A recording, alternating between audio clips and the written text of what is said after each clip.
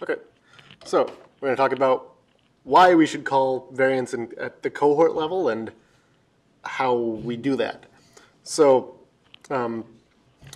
it's almost never useful to just take a single genome and look at it because we need context. And this is sort of, there are a few cases like variant association studies where one genome is meaningful, but usually you're looking at large cohorts. And we can get a lot of information out of a large cohort, which can help us actually call variants better. So if you make individual calls, so one workflow is to take each individual BAM and make variant calls from it, and then do sort of a joint analysis on it. But you'll lose information that you could have potentially gained, and you'll lose power to detect certain variants if you don't look at the calls, if you don't do the calling simultaneously. And so there's this process of joint variant discovery, which lets us do better than calling individually and then combining them after the fact. So, and for instance, we can detect variants that are sort of represented poorly in some samples, but are strongly seen in the entire cohort. We can have a sort of set up prior to call them with call less information, or to screen out artifacts. So here we have an example of we see a variant with sort of low evidence for it in one sample, but if we see that in many other samples, we might know that this is a true site of variation in our cohort, and we could make more confident calls that the low information samples actually have this variant, or maybe that they don't. If we don't see it in other cohorts, we could tell that it's an artifact. So it lets us, it also, looking at many samples simultaneously, lets us sort of resolve issues of sequencing bias and alignment bias, because we can look, and we have many points of data. So instead of just saying, well, in this one we see a lot of bias, but we don't know if that's just sampling or if that's some aberration. If we look across the entire cohort, we can say, oh, we always see this allele as being, this is being out of balance. So there's probably some sort of systematic effect and we can adjust for that. That's some systematic bias, and we can make better calls if we adjust by that. We can filter ones that don't match, and we can keep ones that do. So another thing we like to know about is if we like to know if something is hom-ref or if it's just we couldn't make a call because we didn't have enough data. And so as part of the joint calling pipeline, we're going to be able to make confidences, we're going to be able to record confidences that we actually saw a reference site rather than we didn't have enough information to make a call. And we're going to capture that data and keep it through the end. So if we see one site that's variant in some of our samples, we will know if it wasn't variant in the other samples, or if it was just, or if we just didn't have enough information to tell. So we're going to capture that information when we do the joint calling and record it. So typically with the unified genotyper, we could do joint calling, and we did it successfully in large scale samples up to say 20,000. But we were really hitting sort of the technical limits, because to do it in the unified genotyper style, you have to load all these 20,000 BAMs simultaneously into memory and do comparisons across them, and it gets very crazy very quickly with the amount of compute you need. And with the haplotype caller, which is a much better caller, but it's a more complicated and more expensive algorithm. We just couldn't do that with large sample sets. So there needed to be a new approach. And actually, worse than just the problem of needing a very large computer to do this is the problem of if you have a cohort and you call it all, and then say you get a few more samples, you don't want to have to do this incredibly expensive calculation again with one more sample. But in the old approach of doing simultaneous variant calling, you would have to do that. You had one more sample, you have to do the entire calculation over. We looked into some ways to reduce the cost of this. We did some very cool, very fancy hardware optimization on Intel vectorized machines and on the GPU, and you can get several-fold improvement, but this, even so, that enabled us to do, say, 20,000 samples on one computer, but that doesn't scale to 100,000 or 1,000,000 samples. There's just no way our computer is going to, we can't, steal the National Laboratory's supercomputers to do this, and then do it again when we get one more sample. So, and this M1 problem is the big thing. So this is our new guy in the cohort, and he's very sad because his calls are not going to be made. So how do we solve the N1 problem? So the solution is to have some sort of intermediate, to have an intermediate representation that captures all the information we would get from one BAM, and then we can do the calling further. We can compile this information separately and then use a cheaper calling step to do the joint calling. So we do the first sample, we run it through haplotype caller, and we store the likelihoods. Rather than just hard variant calls, we store the likelihood that this site was home ref, was home alt ref, or home alt, or was it heterozygous?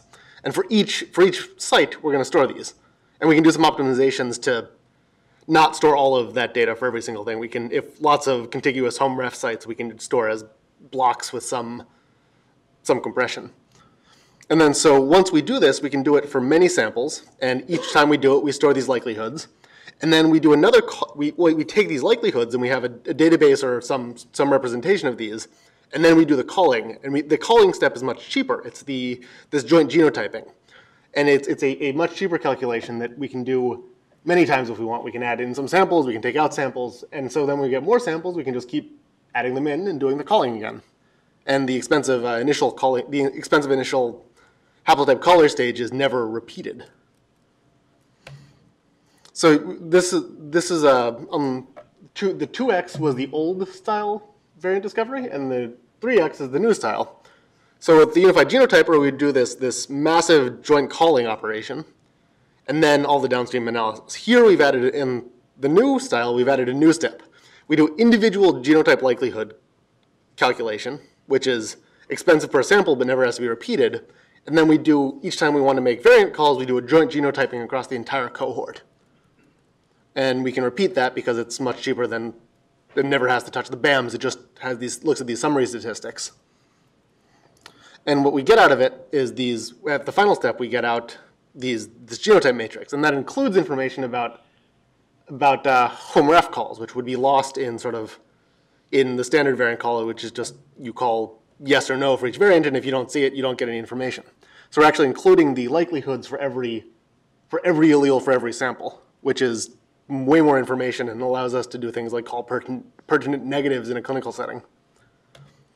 And so the advantages of this are that it's incremental. We can do the processing in real time pretty much as they come off the sequencer. We can just take each sample, run haplotype caller on it, and store these likelihoods.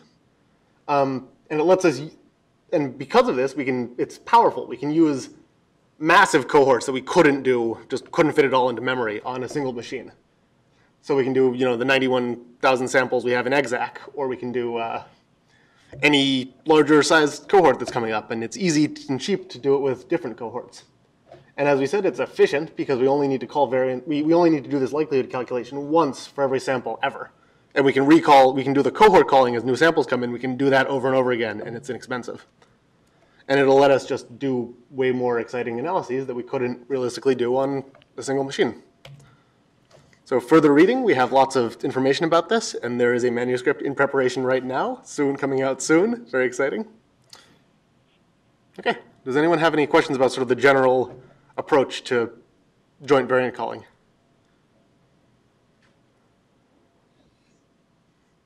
Okay, silent.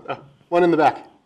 Yeah, you mentioned you have a probability at each site for every variant. What if you have no coverage at one site in one sample? How is that stored? So if we have no coverage, we'll have we don't have a high probability of anything, right? We'll have an unconfident call of home ref. Sorry, I'll let Geraldine fill in. Yeah, so basically you're saying if there's no coverage, you just have a no call for that sample. And so that is captured, like it essentially says I have no coverage at the site and therefore I cannot make any kind of decision.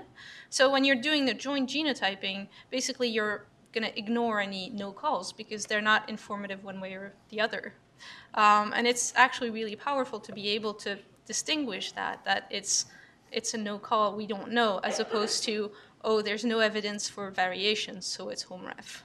And that's where it really comes in handy. So do you store that, is each site each base, or how do you know what sites in that? So this Sheila is going to go over like the actual implementation of how it looks and the how we capture that information. But it's basically a special type of GVCF, and she's going to go over the details of that. And yes, that's exactly sort of that is exactly what we're trying to enable. That you can do calling, and then later when you get more information, it's easy to come back and call again with more information for better genotypes. Yeah, and if you decide that you want to add sequence from the grandparents, from the cousins, whatever, you can add them as you go because that hard part is done per sample. So you just add any ones that you want, and then the only step that you have to rerun is from the genotype GVCFs, which is very fast in comparison. When you're doing the sequential join calling, what about the batch effect? So, and that's I have two questions. One is, if you're doing the sequential calling, like what was asked, do you have batch effects? So that's question one. Question two is, Can we answer your question one first? So question one was what happens with batch effects when you do sequential joint calling?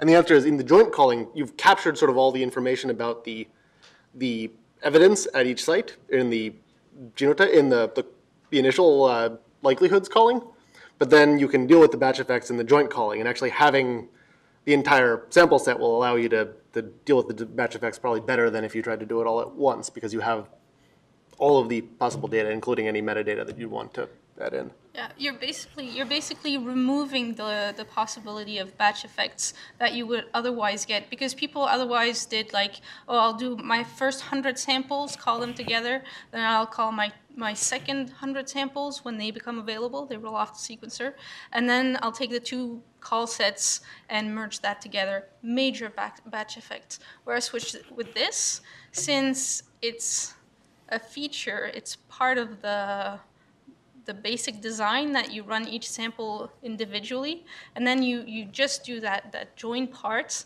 you redo it with all the samples together, you completely eliminate that source of batch effects. Now, it does require that you use the same versions of the programs. Like if you get some new sequence 5 years later and we've massively improved the algorithm, unfortunately, you would have to redo that calling if you want to use the new version.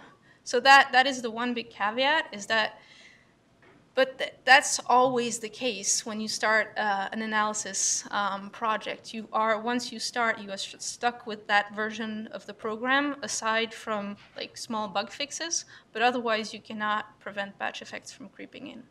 So that's always a caveat of any study you do. question two is, Oh. what's the minimum number for your join calling? Is there a minimum n? You can run it on any n, but the larger the sample size you have, the better results you're going to get. For VQSR though, there's minimum sample sizes. So there's kind of 3 levels. The minimum technical n is 1. You need 1 sample at least to run, but you can run on just the one. The next kind of level, joking aside, is for the next step of filtering, we recommend to have at least 30 samples. If you're doing exome, you have to have at least 30 samples because you have to have enough variance in your call set. And if you don't have that in your cohort, you would get a cohort from the 1,000 genomes or from the GATK data now. So you would find some exomes that are preferably similar technically to yours, and so you can run on those. And finally, the next level, right now, in terms of how high can you go, well, we've done the GATK, which is 92,000 exomes. Right now, we're not at those numbers for whole genome, because that's just a whole lot more data. And we're kind of in the hundreds of thousands are technically possible for exomes. But there's not really more available that you can get anyway. But they are coming. There are a lot more coming. So a lot of the development going on right now is to get to the next order of magnitude on both exomes and whole genomes. That's actually a great segue. My question was, so from what I understand is doable exomes now, but not genomes yet, or is it, can you use joint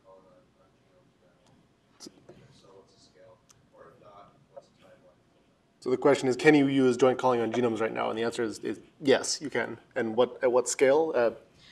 I'm honestly not sure in terms of the scale. Oh, yeah.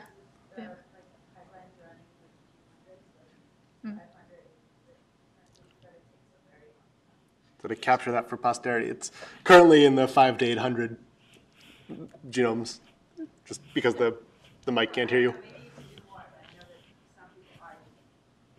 Yeah, so it's feasible. It is demonstrated to be feasible for 500 to 800 whole genomes. And the scale projections are to get to at least what we can do with exomes, so the 100,000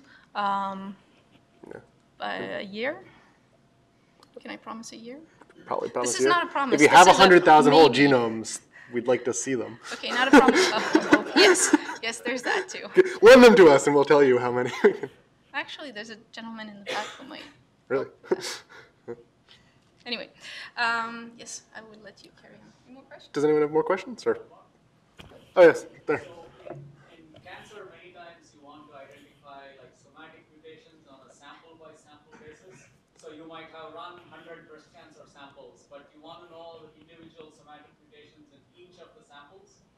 Is it possible to apply this methodology, or we need to look at it? So our current set of tools is optimized for germline samples, and actually it would probably eliminate your somatic mutations if you ran just this set. But there's this general methodology of calling likelihoods and then doing some post-processing on that is definitely applicable. So the haplotype caller, for instance, we actually have. Can we talk about M2? Yeah. So we have a new version of Mutect coming out soon, which is based on the same haplotype caller technology, which will then sort of allow similar downstream analysis like this joint calling, but soon.